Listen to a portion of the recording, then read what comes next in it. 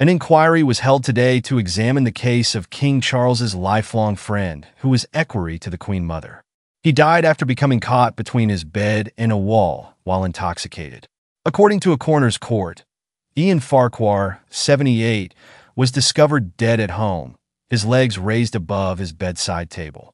The retired Army captain, who enjoyed hunting and horses, was likely attempting to get out of bed, according to a coroner's ruling.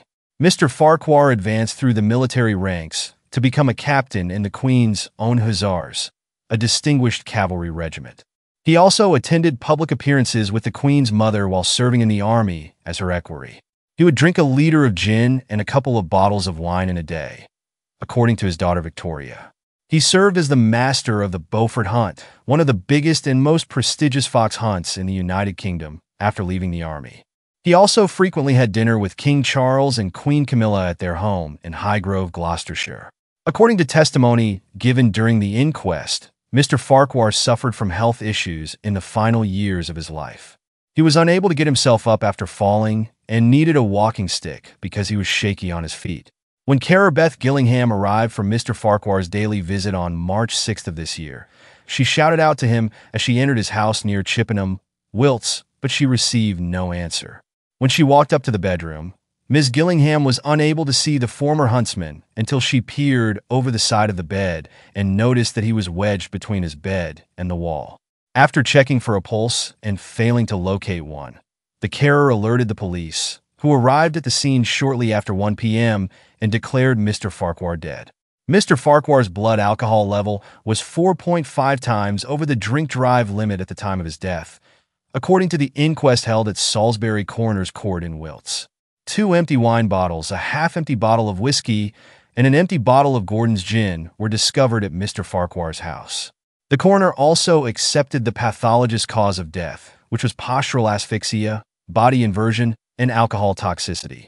Victoria, Mr. Farquhar's daughter, made a statement during the inquest describing his love of horses, but claiming that his drinking problem started during hunts. He attended Eton before enlisting in the military and attending Sandhurst, Ms. Farquhar stated. He said that he was effectively the Queen Mother's bodyguard, and that he became her equerry.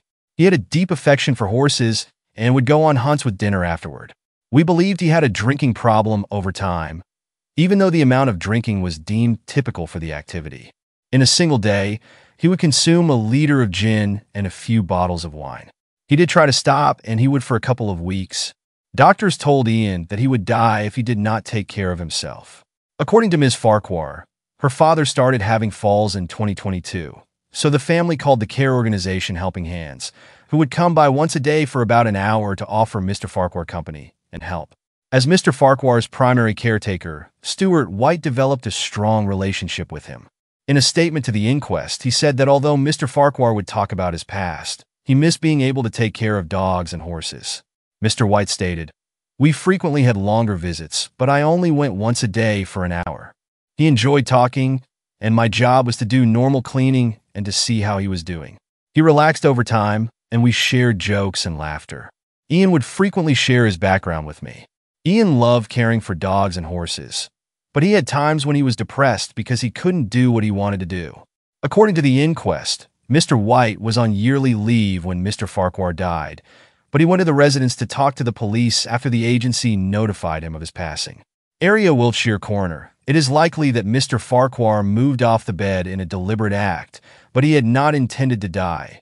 Ian Singleton wrote in his judgment of death by misadventure. According to Mr. Singleton, Ian lived alone at Church Cottage, had a history of excessive drinking, had become unstable, and required help rising off the ground. A carer discovered Ian dead on the morning of March 6th with his feet in the air over the bedside table, between his bed and the wall.